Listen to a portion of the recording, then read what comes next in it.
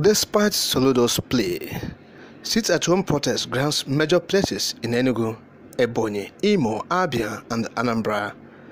The governor of Anambra State, you will recall, Professor Charles Soludo, while addressing market leaders and relevant authorities at Dora Akonyele Women Development Center, Awka, 2 days ago, stated that with effect from Monday, April 4, 2022, all markets, schools, banks, and motor parks around the state will resume normal activities every Mondays. According to him, security agencies shall be mobilized, armed forces and informal security organizations shall take charge to ensure lives and properties are protected. According to Mr. Governor, with the Monday sit-at-home exercise, the Southeast economy is gradually sinking. When you boycott activities in Anambra and normal activities are going on in other states, the person or persons you want to show your anger is not actually feeling what you are doing. You are only destroying your home. There are proper ways to express agitations than to engage in activities that will destroy our home. Many businesses and investors are relocating to Asaba and other places. This is killing our economy, and we cannot afford to continue that way. These governors, it seems they think that they love the Southeast more than the residents of the zone. The governors of the Southeast, it's an irony that the governors of the Southeast, they think that they love the Southeast more than the residents. The Southeasterners, even those who are not home, those who are abroad, those who are in overseas. I mean, the governors think that they love the zone more than those who are in overseas. Sometimes they will say, because you are not in Nigeria, that's why people are saying, sit-at-home should continue in the Southeast. Because they're not in Nigeria, they're not in the Southeast. And some people say because they're not in the Southeast, you may be in Nigeria, but because you're not in the Southeast, that's why you want the sit-at-home to continue, because your business is not affected. And those in the Southeast, particular, also the governors think that they love the Southeast more than them. It is not true. You don't love the Southeast more than the Southeasterners. Both those who are residing in the zone, both those who are in Nigeria but not in the zone, but they are in other zones like the southwest and the northern Nigeria or the southern Nigeria, and even those who are abroad, who are outside the country, but they are from the Southeast. They love their states, they love their region, they love the Southeast, that's the Southeastern region. They love it so much more than these governors, because that is their home. That's their home. Some of them don't have any house in abroad. They're just tenants over there. But these governors have houses over there and abroad, in foreign lands. So their families are also there.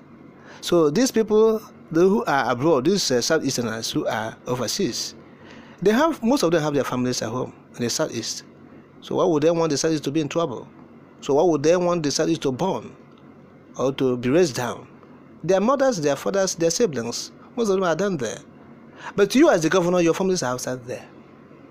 Immediately you finish your tenure as a governor, you and your wife, you will travel abroad and you will stay there. So why are we not talking about? It is obvious. The Southeasterners love their states, they love their region. You are losing billions of dollars because of sit-at-home. Yes, that is sacrifice. That's sacrifice. Our parents sacrificed their lives from the 1967 to 1970 Civil War that the Nigerian government waged against them. They saw that that war was inevitable for them to protect their integrity, their dignity, their lives, their properties, and even their future. And they have to stand and defend themselves. Because the Biafrans were defending themselves. Nigerian government invaded Biafrans. They invaded the young republic. And the young republic have nothing to do than to defend themselves. And in doing that, it cost them millions of lives, billions of dollars in assets. Yes. And today somebody is talking about the Southeast is losing dollars and all that in the sit-at-home. Can you quantify it? With what happened during the Civil War, the loss. But today, look at the Southeast. Aside from government presence, the Southeast prides itself as the most developed cities in the country, aside the government presence. Even without the government presence, from self-help, Southeasterners have done a lot in road construction, electricity, building infrastructure, personal houses, recreational centers, hospitality centers, name it, airports, self-help, without government support, even the state government support, because state government have no money. Yes, the IGR of Southeast, how much is it to compare with Lagos and other states in Nigeria?